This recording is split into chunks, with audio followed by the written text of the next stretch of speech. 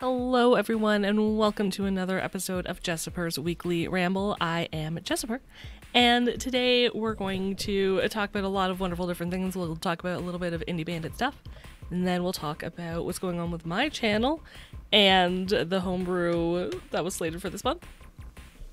And then we will talk about Shades of Scarlet. So yeah, there we go. That's on the docket today. And so starting with indie bandits, we just wrapped up season 1 where we left off with the bandits in Meat Space about to take on a mission. And I'm very curious to see how it goes. They did not do a lot of planning.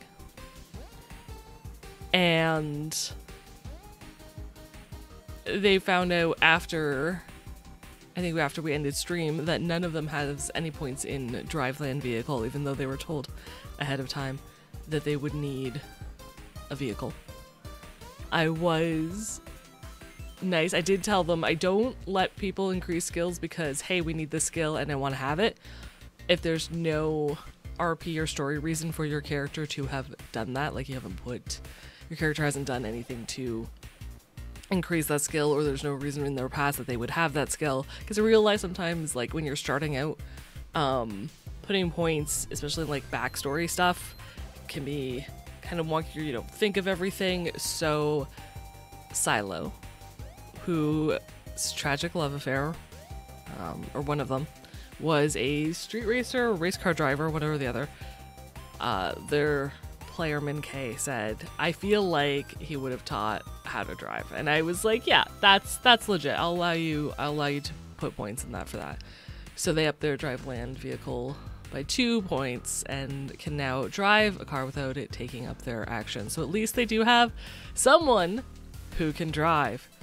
That person also is pretty much their solo. So we'll see how that goes. If they get caught or not. I did make this mission specifically a little easier than others, but we'll see how it goes. We will see how it goes. I'm very excited for season 2. I do have so many things on my plate that I would like to do for it. I want to get a new background, just like a new kind of overlay for them. I don't know if I'll have time to do it in like a week and a half. We'll see. But I would like to get like a new overlay. I would like to do a new intro video. And I don't think that's all gonna happen.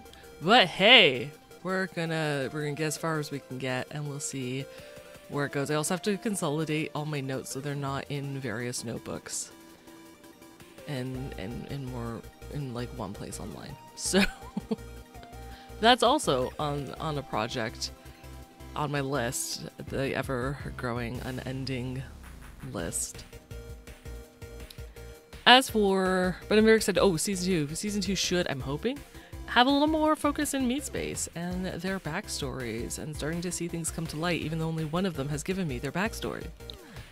At least I've talked to them, and they're so lucky I take notes on things, because my chat with them was to get them thinking about their character, because character backstory is very important to me. And knowing your character and making those decisions. So I spent a lot of time talking to them about it. And I took notes. So I know a little bit about their characters. But I've got a lot going on in my brain. And so I don't know their characters as well as they know their characters, but they haven't given me their backstory. Apart from one of them. So we'll see how it goes. But I'm very much looking forward to incorporating those and seeing a little more of Meat Space in season 2, although of course there will still be some ELO. They have to rank up to rank 2 next, and then I believe they'll be going to Heroes Point, the dungeon in Heroes Point, which is the next big one. So that will be, I have to prep a dungeon, so that'll be exciting. It's good. I'm looking forward to it. See how it goes. The dungeon is a city, so I got this. As for Jessipurr's Tales, man, guys, it's rough. I love doing the homebrew every month, so I'm going to keep trying to do that. The one that I had planned is taking a lot longer than I had anticipated, mostly because it kept growing.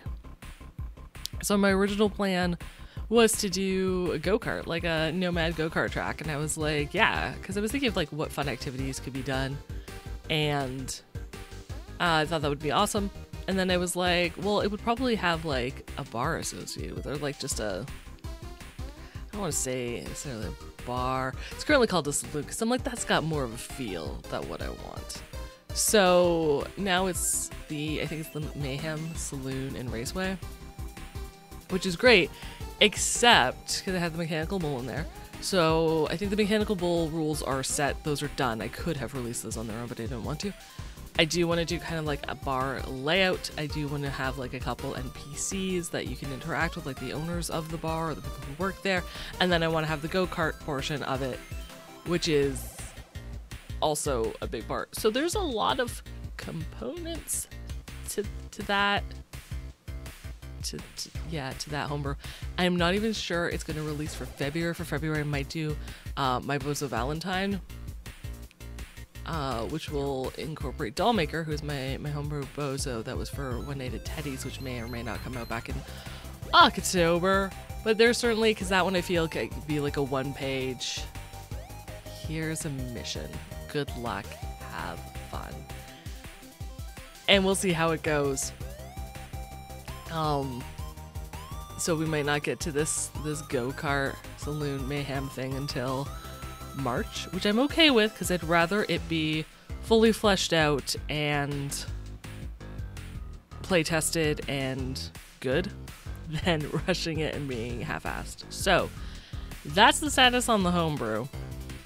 I am trying to get together. I saw the Artel story and someone had done a list of like police scanner, like if you tune into the police radio frequency, things that you might pick up. And I thought that was really cool. And I know that blank sometimes, because it says like your media is supposed to pick up on rumors twice a week. And especially in downtime, like those weeks can go by, and trying to think of rumors, and especially on the rumor table where it's like, oh, it's a vague rumor, or it's like a very substantial and it could lead you to things. I'm like, but not everything should relate to like the missions, because that would be a lot to try to process. So I wanted to throw together like a simple, hey, you hear a rumor about this. Hey, you hear a rumor about that. Kind of table in various aspects of the news world. So if you're like, Moxie's very into corporate takedown, so she picks up a rumor about some celebrity going through an overdose. I should add that to the table because I just thought of that and that's all on there. She's probably not going to care, to be perfectly honest. Like, she'd ignore that entirely because that's not her focus. So I'm trying to put that together, and hopefully, maybe, I might get it done. We'll see. So that's the status, and I apologize, guys. I do want to try to do one a month, and I'm working really hard on that, and wish me luck.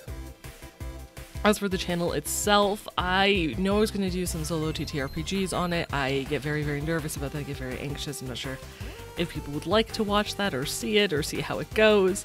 I've debated going back to streaming a game once a week, and because that's maybe a little more chill, a little more focused, but I also want it to become work where I stop playing the game. So I don't know. I'm at a loss. What would you guys like to see on the channel?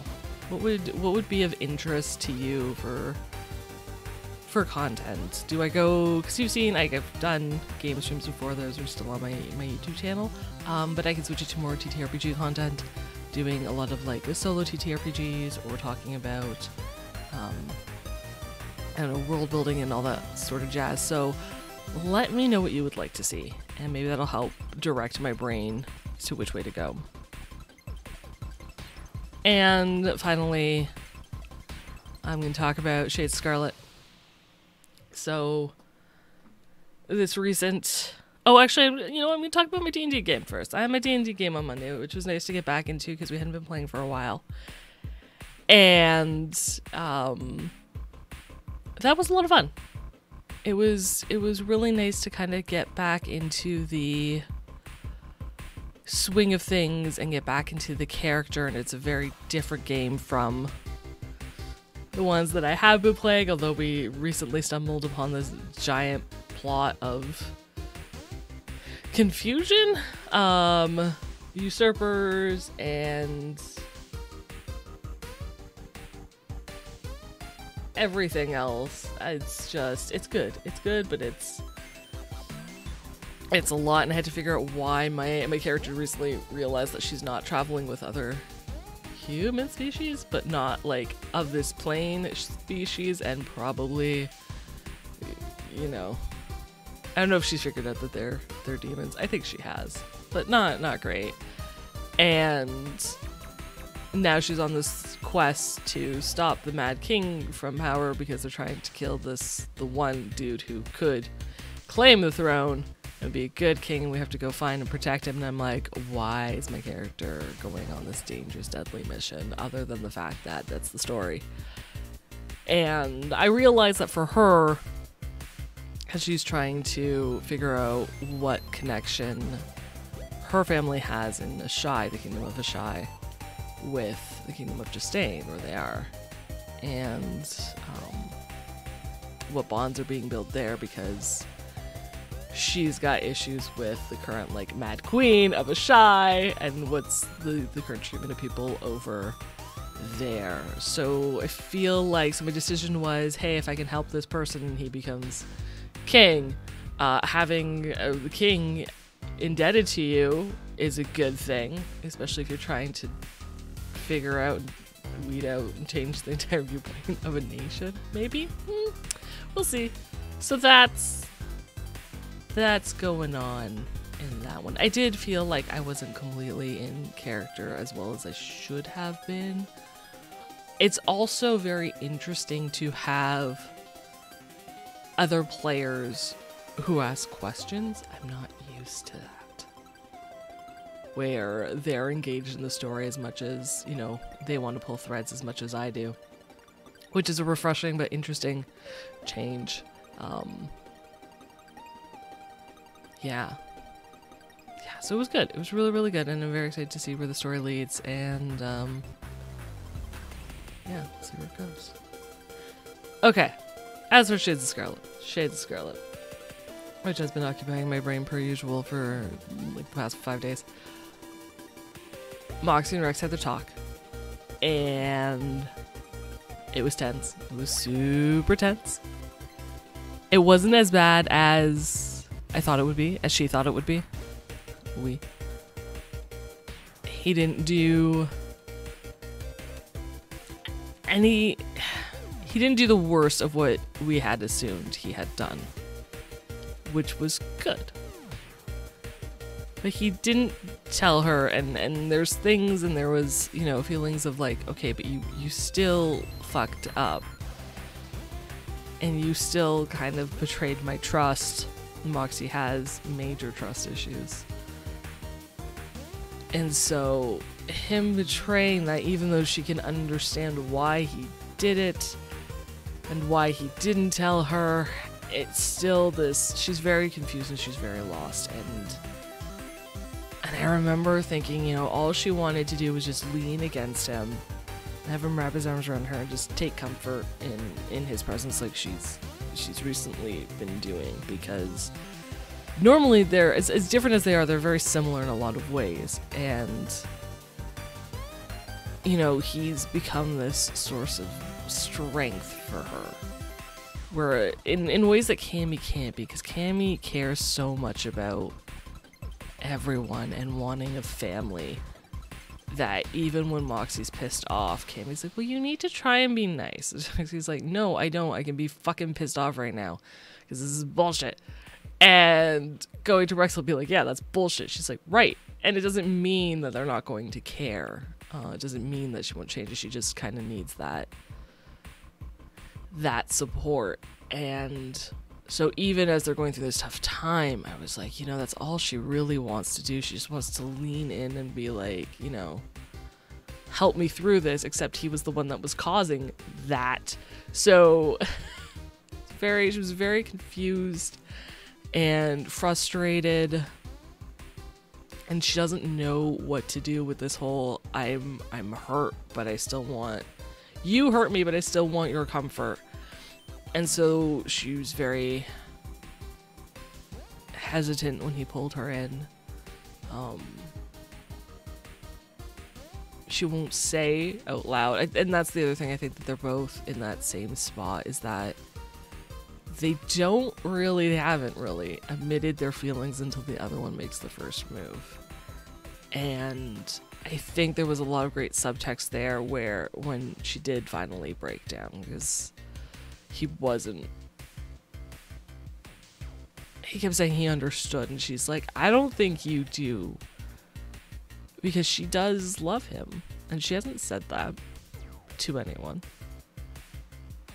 And so when she told him that he broke her heart, and he said mine too, I think that was their very subtle way of telling each other how deeply they feel. Could be wrong. I could be very wrong. Blake, you let me know. I know you listen to this. Comment below. Am I wrong? You probably won't, but that's okay. GM secrets. GM secrets. You'll have to find out in character. But yeah, I think that was their subtle way of, hey, love you. It's like, yeah. And we're both hurting, and they both need to get to this place of back to where they were, and it'll be rough. And they both want that, which is nice. I think they're both very lost on how to get back to that, and what she's asking for, I don't think he understands, which is, as a player, adorably wonderful. Unless he goes and gets himself killed, in which case it's to be real bad, because I don't know she can. She'll move on. She's not gonna be great though. It's gonna be real bad. It's gonna be real bad. He made her realize a lot of things about her past love, and he's offered her a future that she didn't think she had. But yeah, he's offered her a future and a reason to fight beyond just revenge, and she doesn't want to lose that. She doesn't want to lose him. And in that way of, like, they're so similar but so different, where he took out his frustration and, you know, this outward explosion of anger, she's kind of imploding inwards and doesn't know what to do, and is very unmoored and very lost, and is looking for him to kind of guide her back.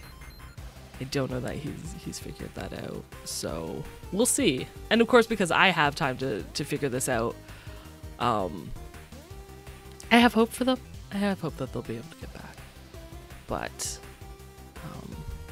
because I've had time, it's like, okay, but I can see where he is, and I forgive him, and I have to remember that for Moxie, this has only been like a few hours, and she's probably slightly drunk at this point. So going back to that mindset on Saturday will be interesting, but she understands that he, you know, he didn't feel he had a choice, that people in the Nook would have gotten harmed if he didn't bug this stranger's apartment, so of course he bugged it, right? Makes total sense. Makes total sense to her. And even now, if he had been given the choice, hey, bug her apartment or I'm going to hurt people in the Nook, Moxie would have told him, well, then bug my apartment. It's fine. Don't let the people in the Nook get hurt. Because she cares about them. Maybe not as much as he does, but she certainly does care about them. So she would have told him to do it anyway. And so that's not what really bothers her. What bothers her is that he didn't tell her, especially when she opened up to him. But she can understand that too. Because I think in Moxie's mind, he hasn't experienced someone accepting him for who he is. He's had a lot of lovers. She's been told this.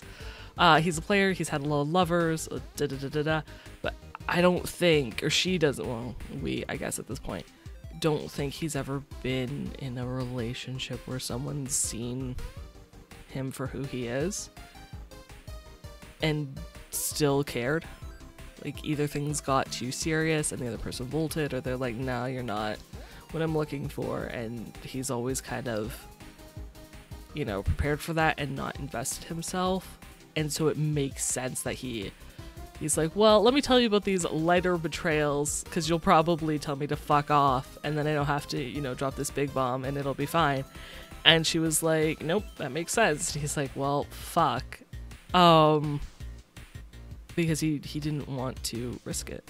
He didn't want to risk losing her, and I think that's very sweet. It came from a place of fear and a place of love, and when she can realize that, because I don't think she's in that mindset yet, it is very endearing. And I think it will help speed the recovery process, though he'll still be in the doghouse until, I don't know, until she can get over it. Because the big thing, she doesn't want to rush forgiving him because she doesn't want to end up resenting him. And so when she forgives him, she wants it to come from a place where she's confident that that's where she is, and she's not there yet. So we'll see. We'll see how long it takes them to get there. But I love it. I love their story. I've rambled on this for way too long. But I do. I love their story. It wasn't anything that I was expecting. When I built Moxie, she was a woman who enjoyed sex, enjoyed physical intimacy, but had no intention of ever getting into a relationship. That was not even on her radar as a thing. Not that she dislikes it. She was still really broken up about her tragic love affair. And was on this path of revenge and didn't see an out for herself, so she didn't want to get into a relationship, and then Rex happened. So it's definitely an arc that I was not expecting, we did not talk about ahead of time. The most I think it was with Blake was I was like, hey, by the way, during this time when Moxie was cyber psycho or in that cyber psychosis, that first stage, where she was being very impulsive, I was like, hey, he would notice that she's checking him out like during the move a lot, because she wouldn't have had that masked wall up as much as she normally does. And he said, like, are you interested in pursuing a relationship? I said, if it happens, it happens. I'm not opposed to something happening, but that'll depend on the characters. And I don't know what he expected. I did not expect it to get, like, for them to be this intense this quickly. I adore it. I think it's kind of very them. And it amuses the hell out of me that they went into it hard, fast, and now we're like, wait, maybe we should slow down a bit and figure this shit out. But I love where it's going. It's just, like I said, it's not an arc we had planned. It's not an arc I thought about, but like her finding a family, maybe her opening her heart back up has been a wonderful surprise, and I'm very, very excited to see where it goes. As for this upcoming mission, it'll be interesting. It will be interesting. We'll have to see how Saturday plays out. And I hope you guys can join us. Be sure to follow Saves vs. Death and join us over on Twitch or listen on podcast the next week and let me know your thoughts, where you think this is going. I'm curious. And I think at this point I have rambled for way too long. So have yourselves a wonderful week, and I will see you next time. Meow for now.